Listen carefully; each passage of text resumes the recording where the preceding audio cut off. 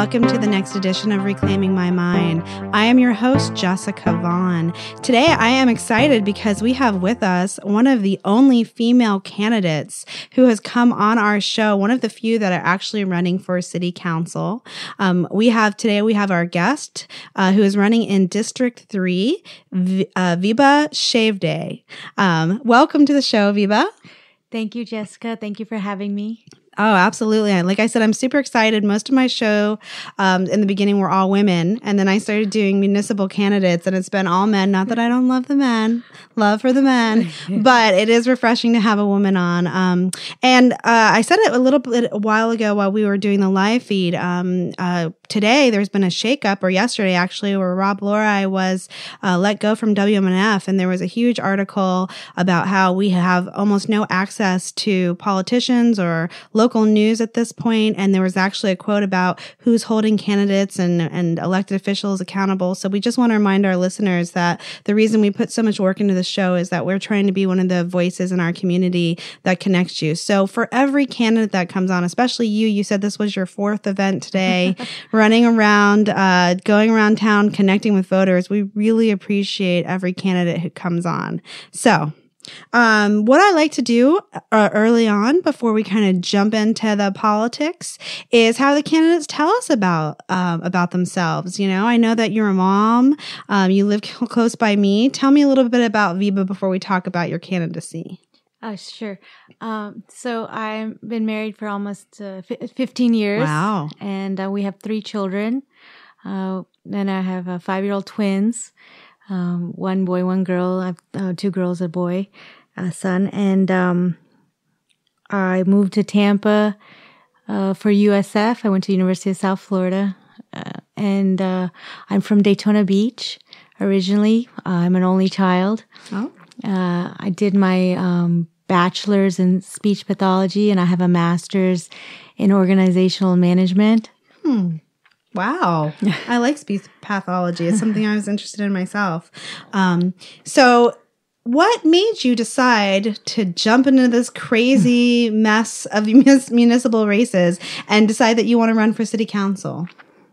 I would like to say it was 2016. Need I say more? No, but let me elaborate. So, I turned on the TV in 2016 after the election, and I hear adults telling adults to go back where they came from. And that brought back memories of when I was a child in Florida and how I was the only one that looked different.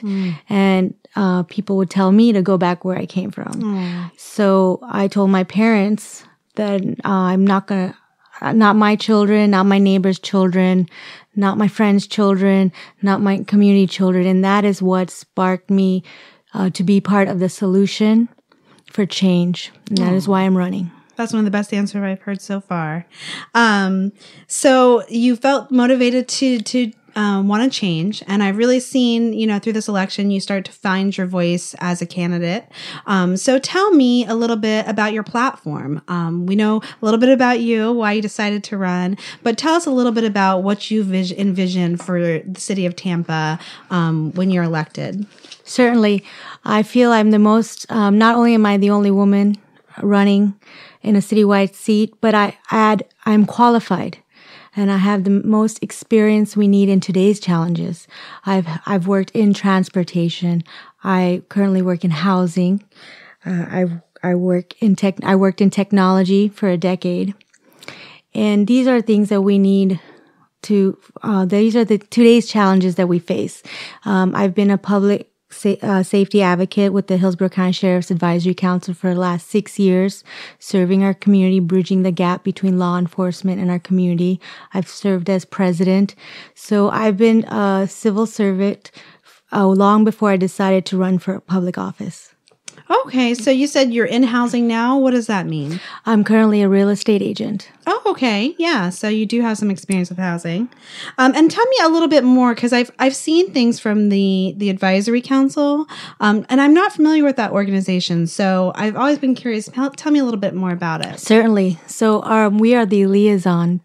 I also worked in law enforcement. Oh, so wow. I've seen both sides of the coin. Uh-huh. And I decided to move forward and do more by being more involved in bridging the gap. Discrimination is real. And it's very important that we are connected with our community. So what we do is we have, depending on the institution, the association, the organization, the clinic, whatever it may be, right? We'll have our seminars, we'll have campaigns. I'm very proud of our anti-bullying campaign that we host every year. 1/3 of our students are from the LGBT community. Oh. And also that we address because we want to make sure we are there for everyone. And 25% of them are suicidal. So these are things that are social issues that people don't talk about that we bring to the table. Another thing we hosted was a senior seminar for our seniors in our disabled community, how to be safe. And whether you're inside your home or whether you're outside or whether you're just shopping, for example, and that one tip is when you sleep, you should keep your key fob with you because it has a panic button because you can't defend yourself right away. And when you press the panic button on your key fob, your car alarm will go off. And that is the first response that will be a deterrent for a burglar. So these are things that we try to do. Another seminar we did was about active ready shooterness and also about traffic stops. About being pulled over because we have, this doesn't just affect the African American community. This affects minorities as well. And we go into these associations and organizations and neighborhoods to bring a positive impact, not just to the community on educating your rights or, if you get pull over to the side or if, an officer knocks on your door, it's okay to answer it because we'll have women that won't answer their door if their husbands are not home. And we don't want them to think that, it's something bad. It might be something that just needs some information. Hey, have you seen this? Or it could be anything. It doesn't have, we have a lost cat. It doesn't have to be something so serious. Right. So we have to work on bridging that gap of perception. And it's both sides. So not only do we educate and bring awareness to the community, but we educate and bring awareness to our law enforcement on the culturally sensitive issues that no one wants to talk about or address or think they're real. And this is a great value we bring back to the table that helps law enforcement in their training and in their approach when they approach certain situations that they're not accustomed to.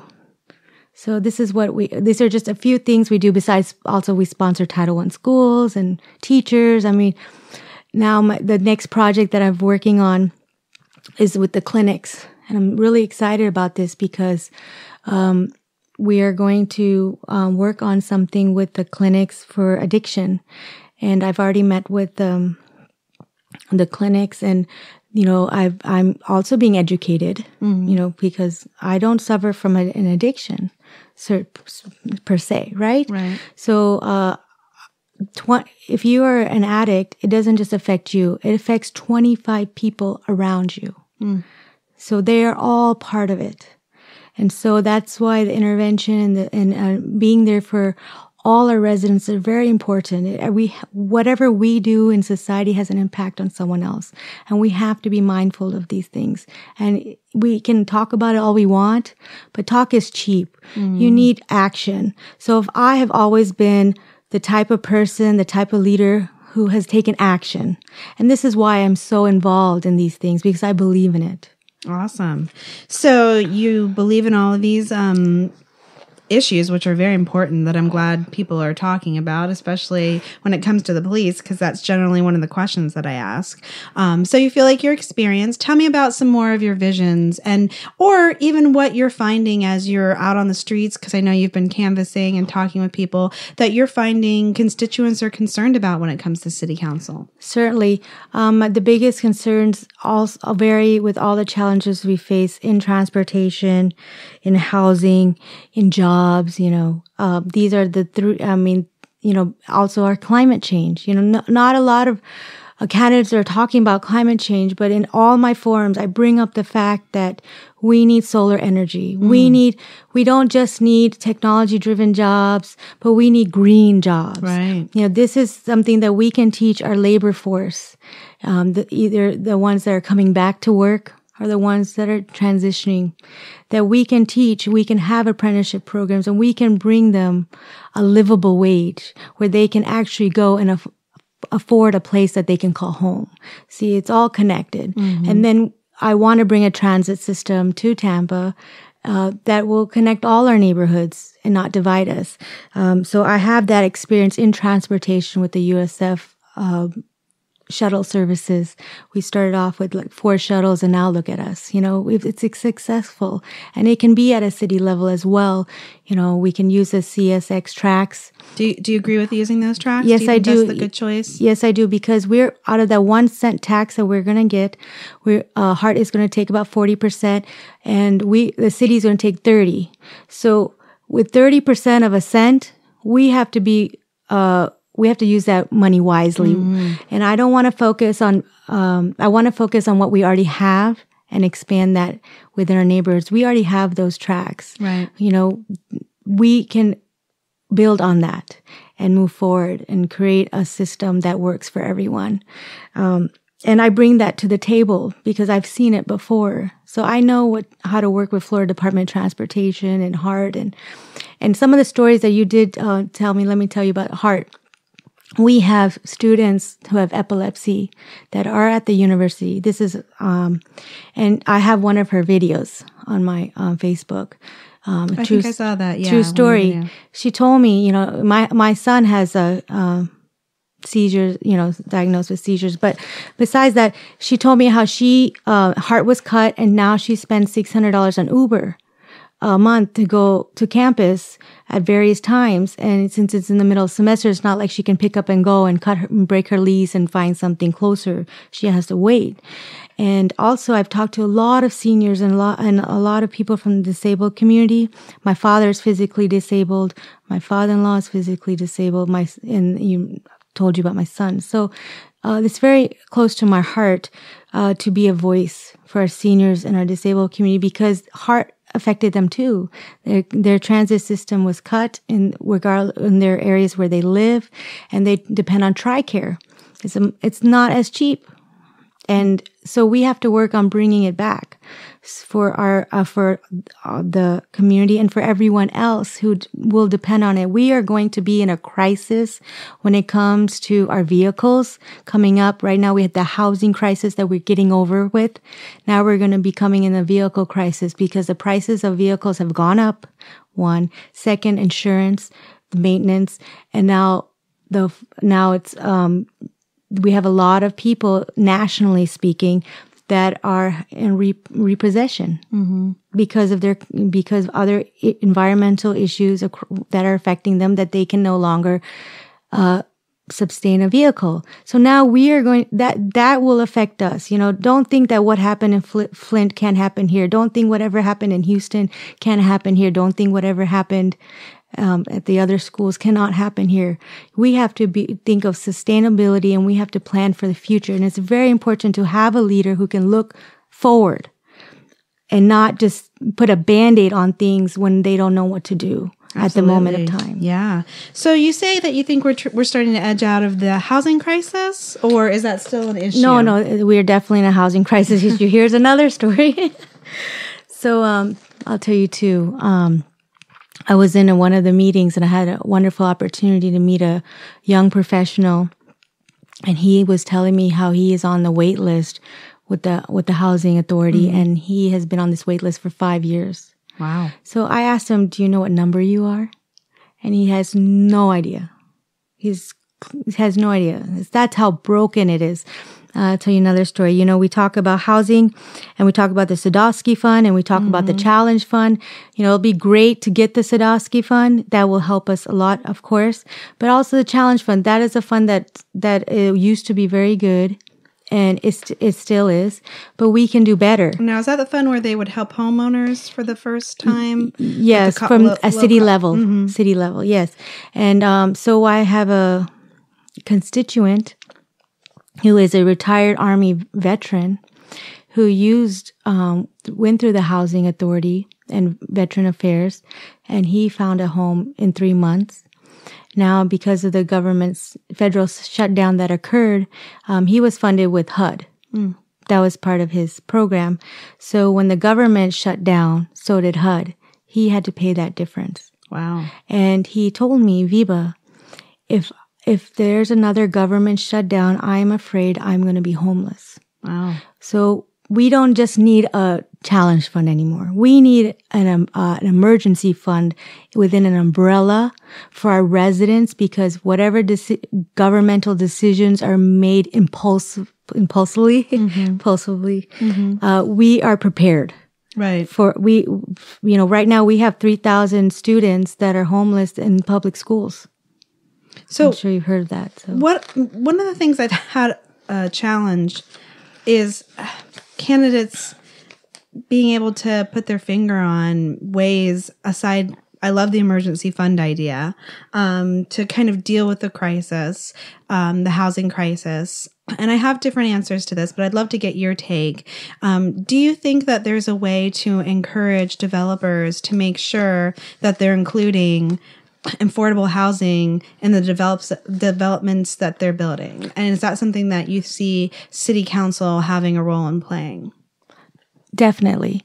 So I work with developers too for their home buying, right?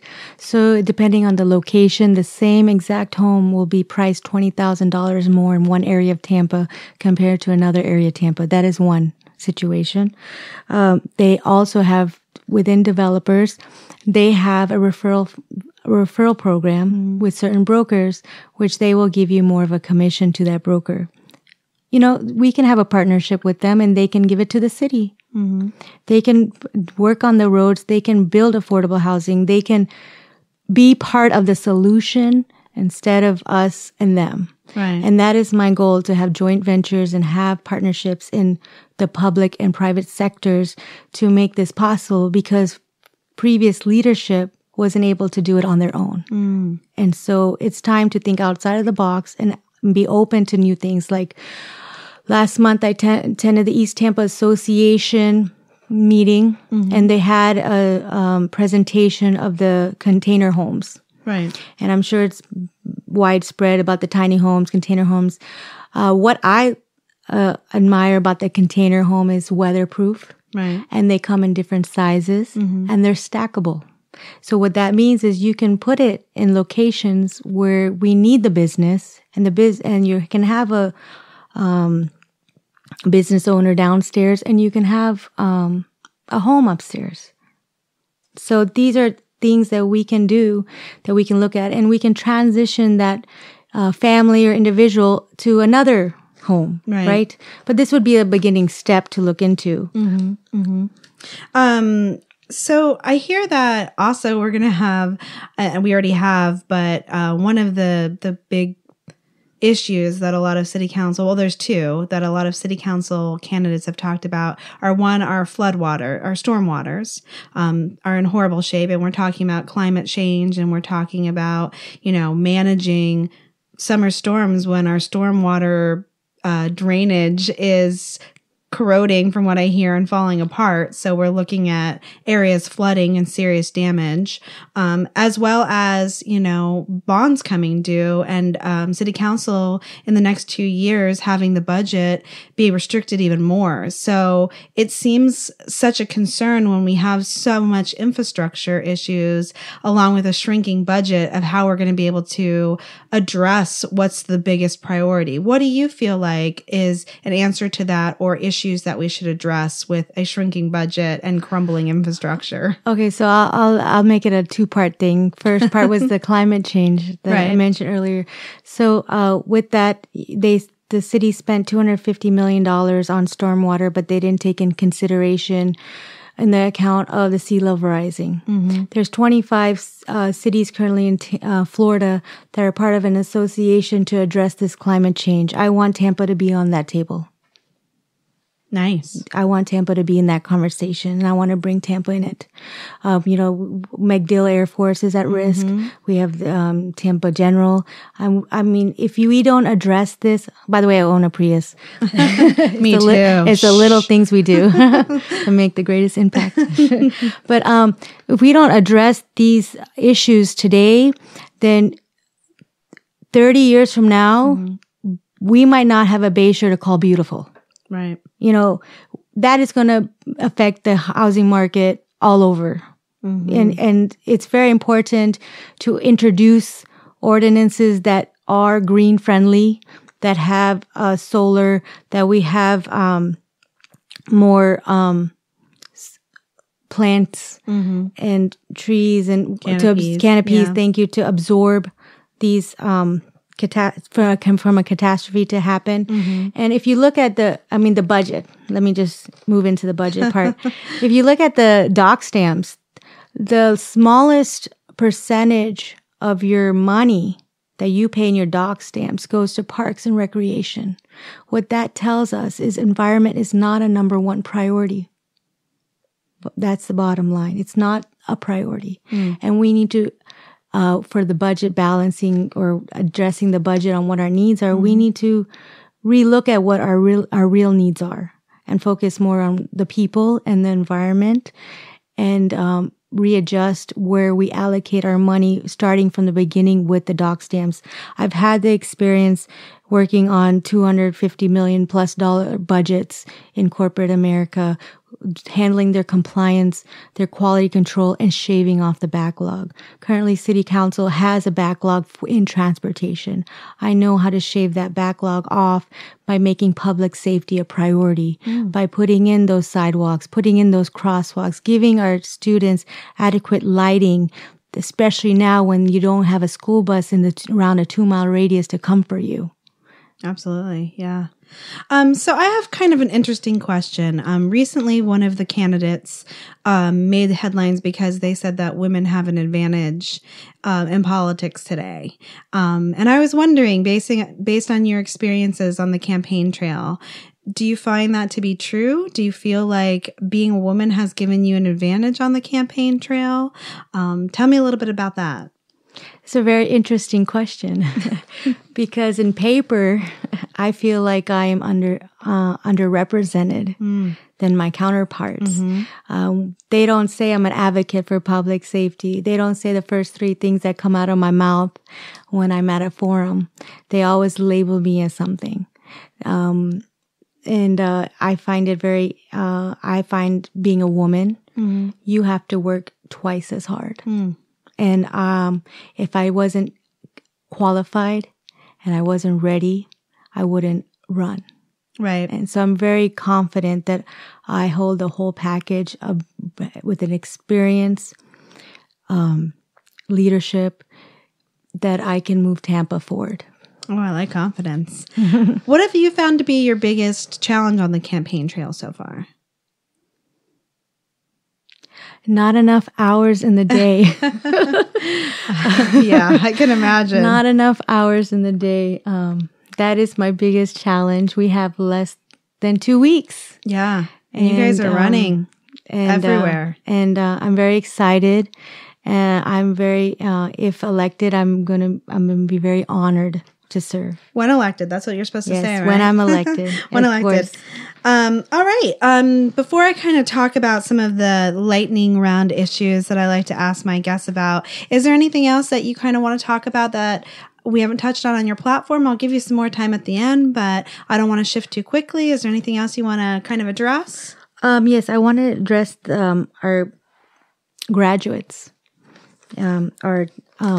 So if you're, when I say technology-driven jobs and green jobs, I don't mean to work in the technology field. I mean when you graduate from high school or college or wherever, It doesn't have to be college. You have the same opportunities as you do in Atlanta or in California, or you have a potential to have the same opportunities where you can actually find a livable wage. I am for the fight for 15. Wow. Thank you. And unfortunately, I hate to say this, but, the current minimum wage right now is 20% below poverty line. So to give someone minimum wage right now, you're forcing them to take a second job, and you're forcing them to not be with their family or loved ones. And so when I say about technology driven, I want to tell you that to work with the companies to come here, to work also with the small business owners, especially the women and our minorities, because they are, let me give you an example. Tampa is the highest in women business owners are on the rise in Tampa. We have 136,000 women business owners. However, in the state of Florida, we are ranked the lowest for women equality. Interesting. What does that mean is that we're not getting the adequate funding we need when we want to have our small business as our counterparts. You have the Channel Side, City Walk. The highest bidder for that was a minority, but they didn't have the opportunity to be at the table. So we need to include everyone. City council should be a representation of its people, because Tampa is a city for everyone. And right now, if you look at city council, it doesn't look like Tampa. Right. For sure. For, about the saving money for our budget, if we use technology and streamline our processes, we will save money. If we automate our systems within the city, we will save money. That will all go towards our fiscal debt. Right. If we train, bring people that are coming back into the workforce, if we train them, that will boost our economy. If we have livable wages, MetLife has just opened 500 jobs in Tampa. Cognizant is a staffing company. They just had a hub here. So these are things that are actually happening that we need to boost and bring about so we can keep our talent. So I just wanted to give you some facts. Good. Yeah. Thank you. So I was going to ask about the Fight for 15, but I don't need to. Oh, yes. You clearly said that was something that you were for. As we're kind of talking about bringing new jobs here, what it makes me wonder about is, and we're talking about livable wage, is workers' rights and unions. It's always something I like to ask about because I do feel like there's an attack on organized labor in general that's been so important. Always. Tell me about your relationship with the unions and kind of where you stand as far as supporting unions and workers' rights when we're talking about, the workforce. I support it 100%. I feel that healthcare is very important. Every employee deserves to have health care. Personally, being with parents who have been sick all my life, I see the struggles they face. When I was a senior in high school, my father lost his job. And the first thing he told me was, "I'm sorry, Vibha, I won't be able to pay for your college. You're on your own on that one." Right after that, since he lost his job, he lost his health insurance. We lost our home, and he had a heart attack. Wow. So can you just imagine the bill? I can't imagine any of that. So that was something that you cannot forget where you come from. Right. So unions are a family. And during my meeting with the unions, I feel that it's very important that they have a voice at the table, especially when we have new ordinances for development that involve businesses. And I feel that we should create some sort of union-based voice in City Hall.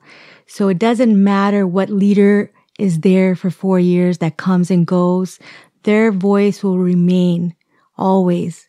And so they don't have to run around every election time to find someone that can be their voice. They will already have their voice. Yes. So it sounds like I don't really have to ask you about healthcare as a human right, which I like to do.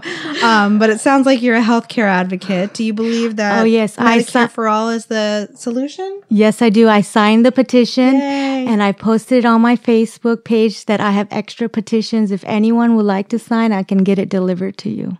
Oh, because I know it's due end of the month. Yeah, I'm actually hitting the getting out this weekend. We've had the plague here, and I'm getting out, and I'm going to get 50 of those signed one way or another this weekend. But okay, so let's talk about adult use marijuana. I am for it 100%. Okay. And also, I liked the idea, for the regulating every aspect of it. But I also heard other candidates through the forums, and I like their idea about taxing it. Yes. Yeah. I like that idea. Yeah, we can make some revenue off that. What about, I know that there's been, a lot of talk. We've had endorsements come out, and I know that the LGBTA has done some endorsements, and I've talked to some of the members of the LGBTA caucus, and they really are trying to make sure that they're represented, within our community. Would you say that you're an advocate for the LGBTAQ community?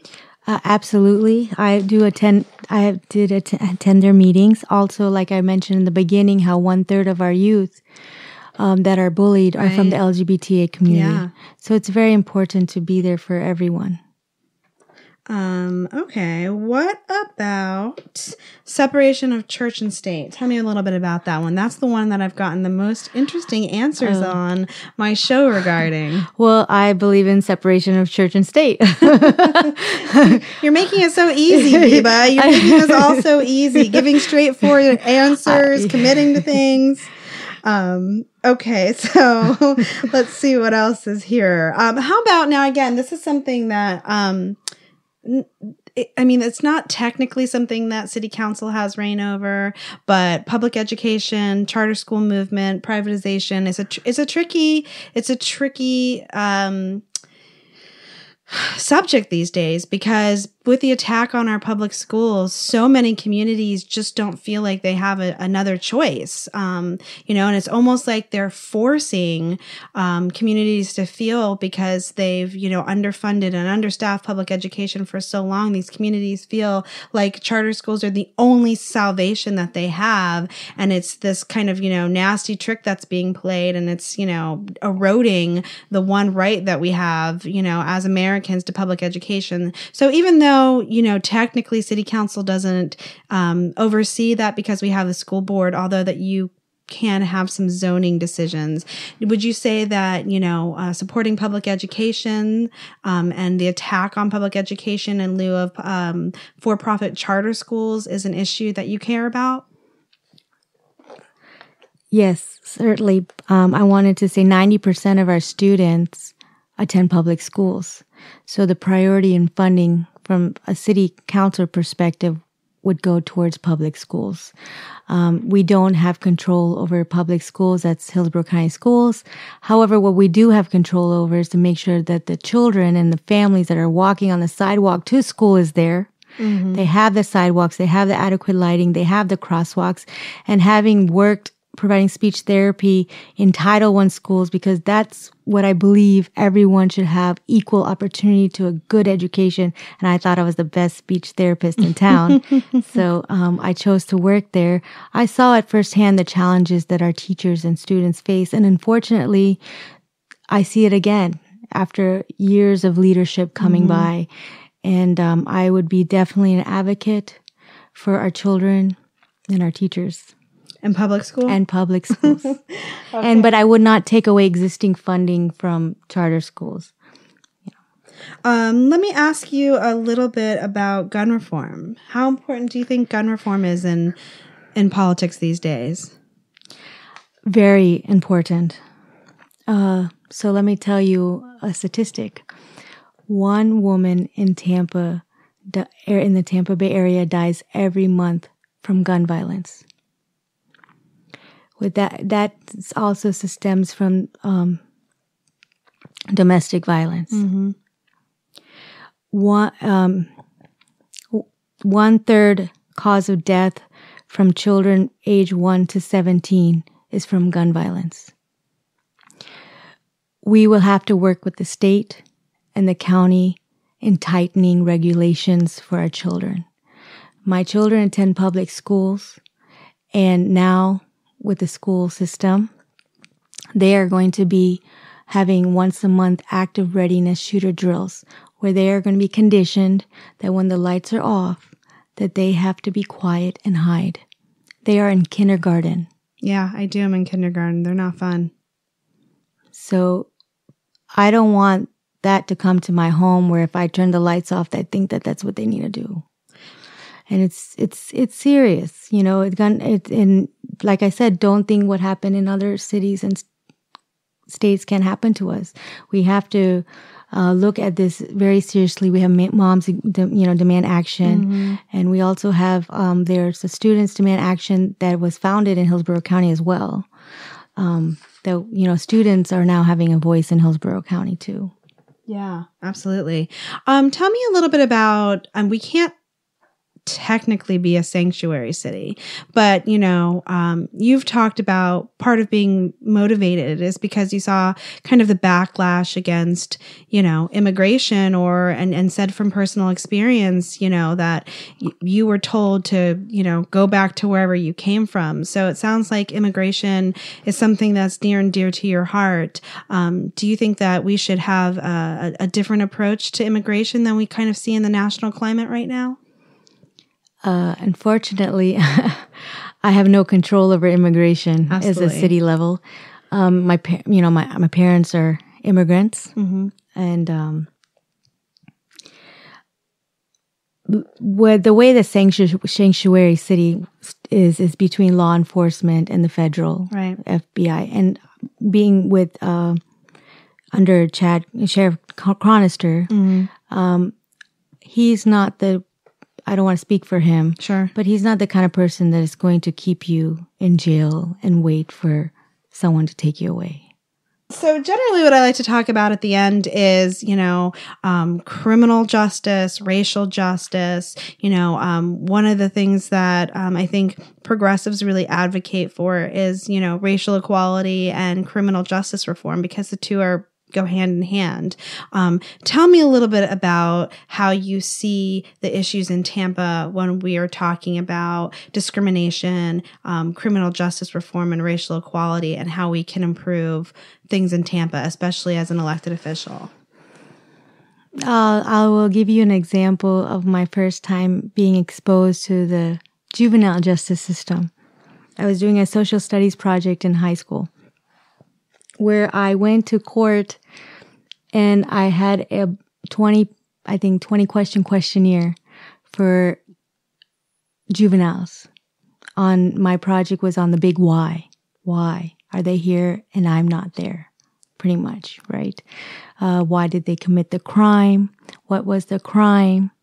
Those were some of the questions that were presented to them, as well as what their favorite food was, what they do for fun, who they live with, and what they want to be when they grow up.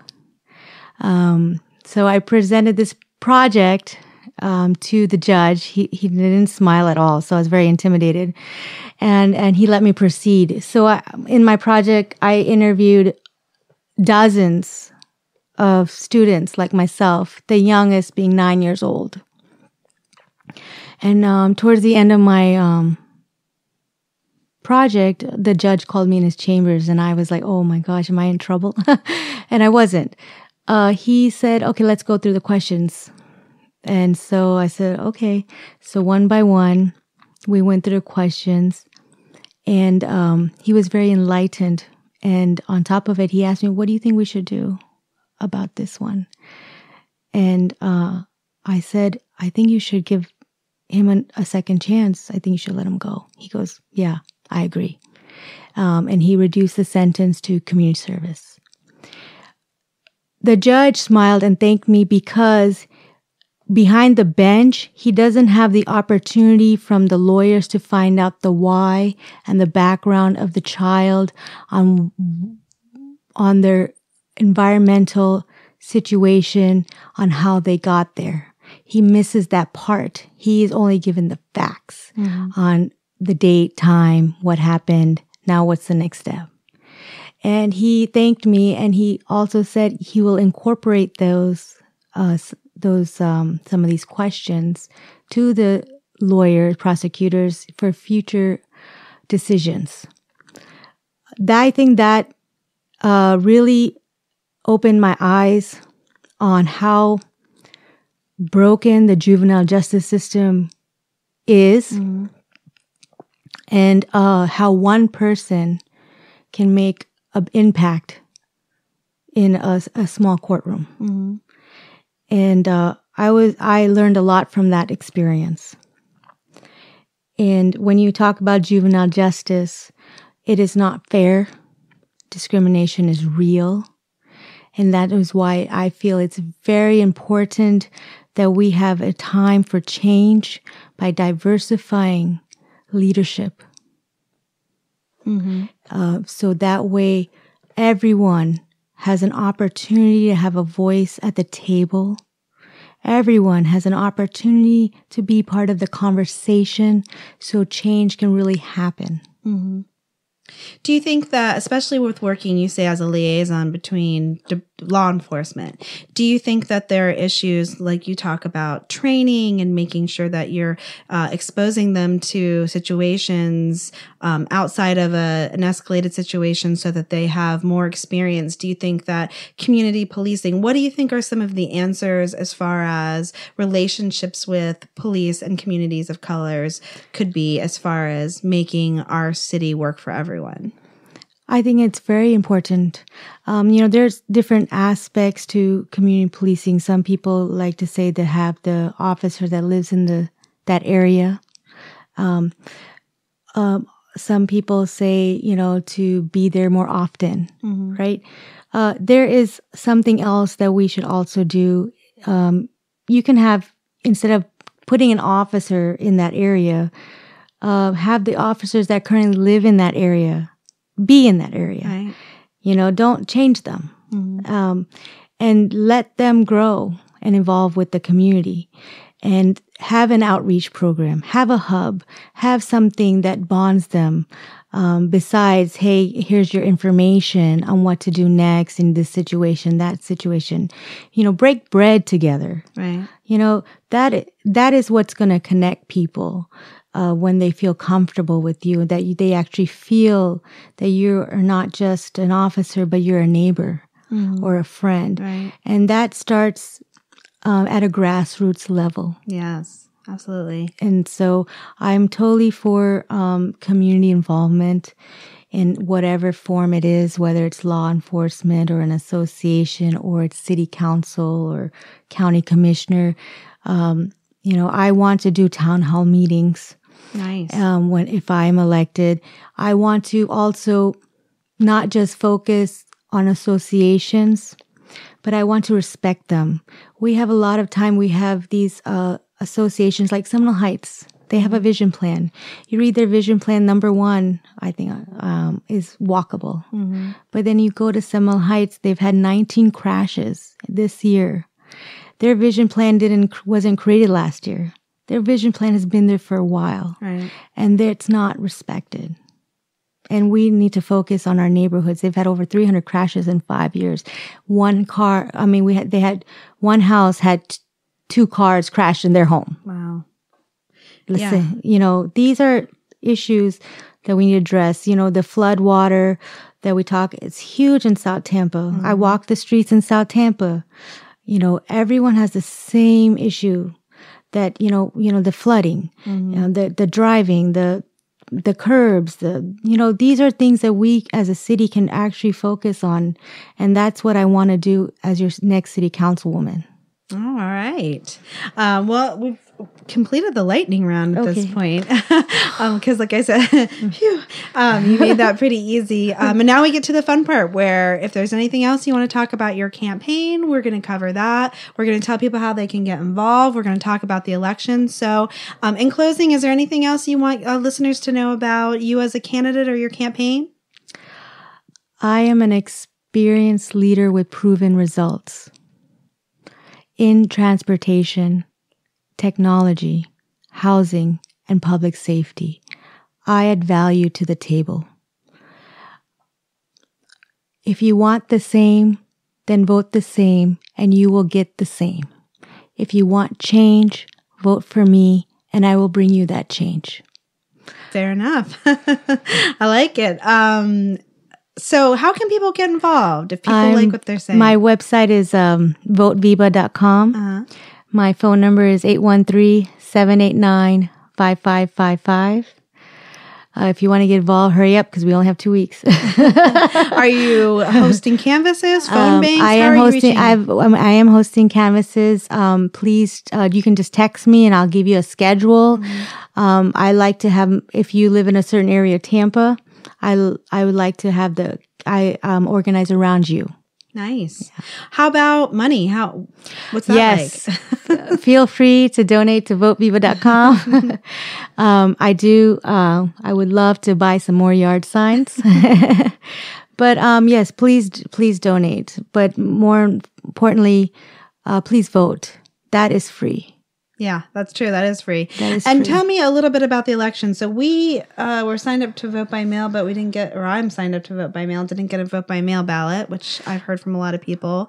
So I'm going to take advantage of early voting. Vote by mail is already out. Early voting starts Monday? February 25th. Is that Monday? This Monday, I believe. Oh, gosh.